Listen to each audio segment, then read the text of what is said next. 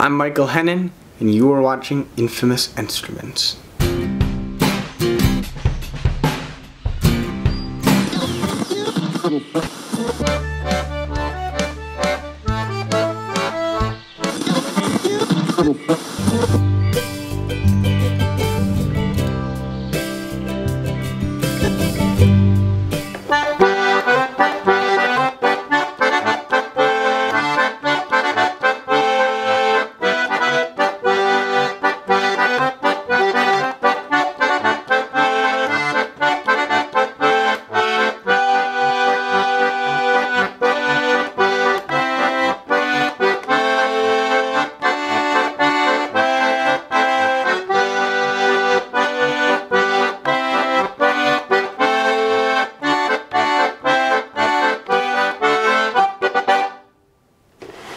Hello everybody, welcome back to the 4th episode of Infamous Instruments.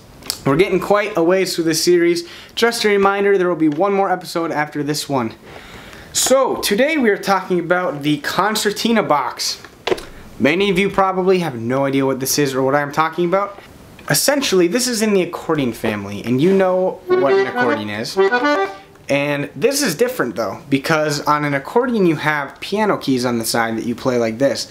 But on the concertina you have buttons on both sides, your left hand being your rhythm side, as you can hear, and your right side being your melody side. So when you play these together, it creates what would be called a polka or a waltz. A polka being 2 beats, as you can hear. 1, 2, 1, 2, 1, 2, 1, 2, 1, 2, 1, 2, 1, 2, 1, 2, 1, 2. And a waltz being 3 beats. 1, 2, 3, 1, 2, 3, 1, 2, 3, 1, 2, 3. So this is essentially used in polka music and waltzes. The concertina is a big part of Minnesota's history, especially in the New Prague area. My teacher, actually, Jerry Minar, he is from New Prague, and he is one of the best in the world at playing the concertina. He now owns Hegel concertinas, which were originally made by Christy Hegel in New Ulm. He started in Sleepy Eye. He bought the equipment from a company called Pearl's Queen in Chicago in around 1958, and then from there he went on and he moved the equipment to Sleepy Eye and then to New Ulm. And he's been making these Hegel concertinas now for a long time, and I believe in 1998, Jerry said, he took over Hegel concertinas and now he builds them in New Prague, Minnesota. So it's pretty cool. Here's a picture of one. And here's a video of me playing Jerry's personal concertina.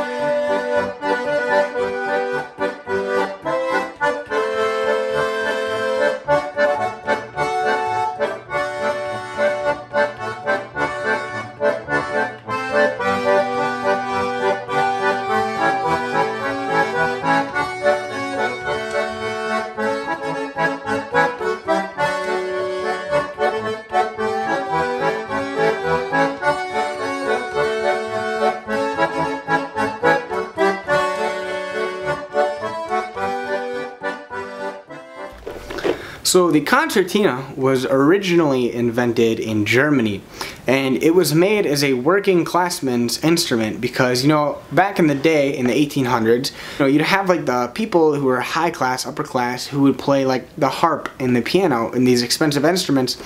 But, you know, these working class people could not afford these $1,000 instruments that were super nice and, you know, hard to come by, expensive.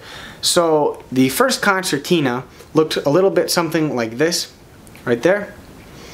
And this was, it wasn't great, but it was music, you know? Anyone could kind of pick it up and play it. The music was very simple because just like a concertina now, the notes are numbered. So you can see right here's the 1 note. and I just played 1, 2, 3, 4, which is your G arpeggio. So back in the day, it did not have nearly as many notes as it does right now. It was in one key, and almost anyone could play it. They could look at the music and figure it out. And people really liked this, and eventually it evolved and it became what is now known as the Concertina box, where it's fully chromatic. That means that anything that you can play on a piano, you can play on a concertina. Although they do come in different keys. All that means though is what my one note is. So on a concertina, when I push the 1, it is a G, and when I pull the 1, it is a D. So the most common box, which is what this one is called a C box, which is in the key of C. From there you can go a whole step down in the key of B flat, another whole step down in the key of A flat, or you can go to an E flat. And those are the most common four. You can get them in just about anything, but the most common is a C box, because then you can play with all other instruments. So what's really interesting about the concertina is you could take music that was written 100 years ago and I could play it on my concertina box that I'm holding right now that was made maybe 10 years ago. Here's a song called The Girl I Left Behind Waltz, and it was written a long time ago, and I'm going to play it with the paper that was written a long time ago, and we'll see how it sounds.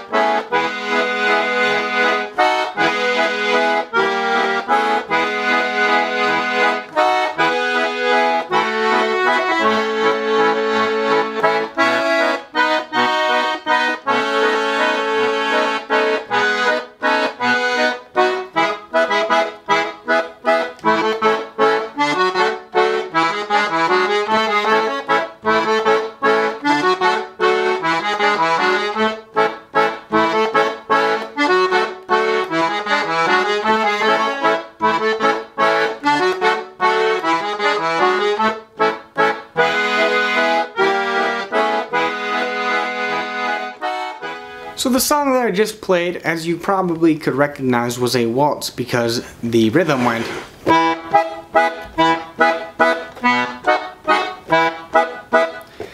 It had 3 beats instead of 2. So over the years, as the polka music evolved along with the concertina, it became pretty popular around the 1950s and 60s, and still to this day is played a little bit, but is more of an older generation kind of music. So as polka music evolved and got more popular, you know, it became a lot more mainstream, and a lot of these songs started to have words to them. A lot of you have probably heard the beer barrel polka. I'll play a little bit of that right here. Barrel of fun, roll out the barrel. We've got the blues on the run. Sing, boom, tarara, ring out a song of good cheer. Now it's time to roll the barrel, for the gang's all here. So here's another one a lot of you probably know, although I'm not going to sing it because the words might be a little offensive, but it's called the She's Too Fat For Me polka, otherwise known as the Village Tavern polka, as I like to call it.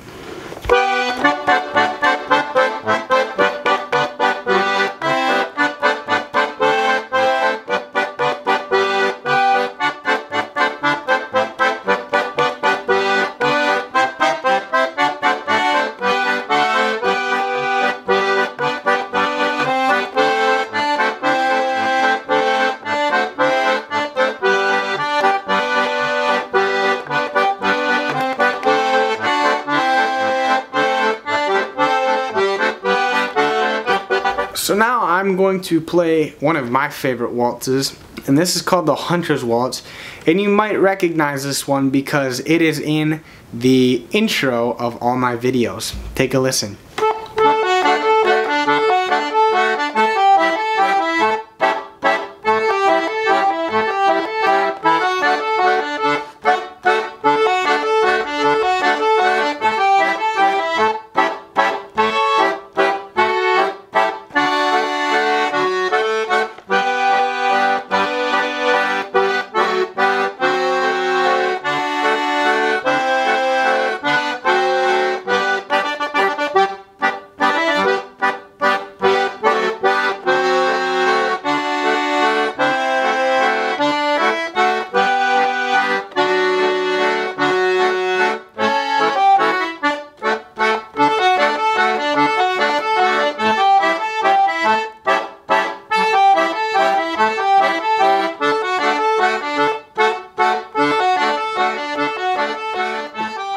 Thank you for watching this video on the Concertina.